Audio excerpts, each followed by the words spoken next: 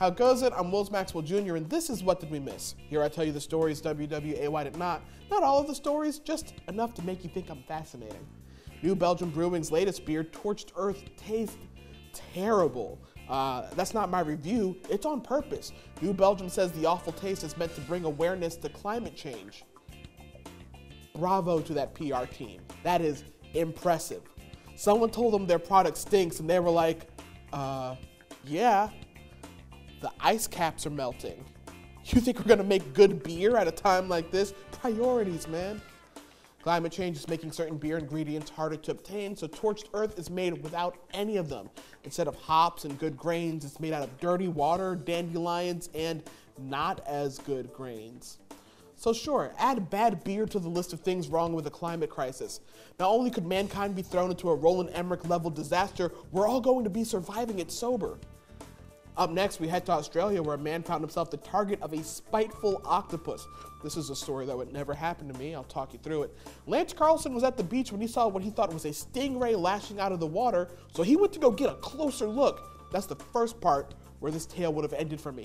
I see a stingray at the beach, I'm like, it's none of my business. Keep it moving. Carlson got close enough to see that it was in fact an octopus who was not pleased to see him. This is the second part where, were I the protagonist, the story would be over now because my beach day is ruined and I'm going home. Instead, Carlson set his family up on the beach and decided to go for a swim. And that's when the world's most vindictive octopus came back for more. Carlson felt tentacle stings on his arms, neck, and back. Third part where the story would have ended for me, because here is where I die. I don't know how to treat stings. Fortunately, Lance knew to treat himself with soda, and he's fine. So if anyone ever tells you that soda isn't healthy, let them know that there is one incredibly specific scenario where it is.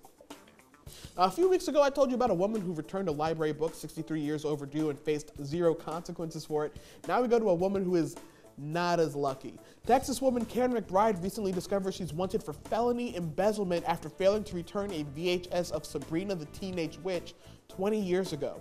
The recently married McBride was attempting to update her driver's license when the DMV informed her she had an outstanding warrant for her arrest in Norman, Oklahoma. She was still wanted even though that video store shut down over a decade ago. You knew that because it's a video store.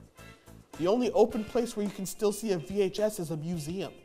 McBride claims she never checked out the tape and believes it was her ex-boyfriend who was ignoring her Facebook messages. In his defense, he probably hasn't watched it yet and wants a little more time. Karen's charges have now been dropped. No word on if the Sabrina VHS contains the made-for-TV movie or the TGIF sitcom. We will keep an active eye on this story until we find out. I'm Wills Maxwell Jr., and that's what we missed.